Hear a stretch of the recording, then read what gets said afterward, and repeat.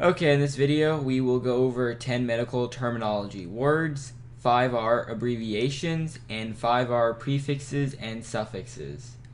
So the first word is H.S. and that means at bedtime.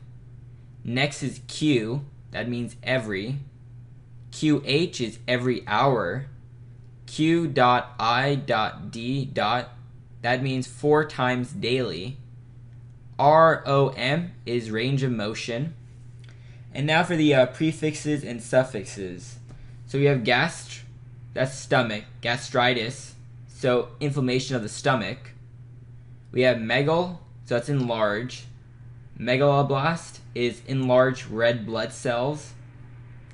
We have enter, so intestines. Enteritis is the inflammation of the intestines. We have pinea, so it's a disease where we have a lack or deficiency of. So leukopenia is decrease in white blood cells. Centesis is puncture, typically to remove fluid. So amniocentesis. So now you can pause the video and review the word with the definition.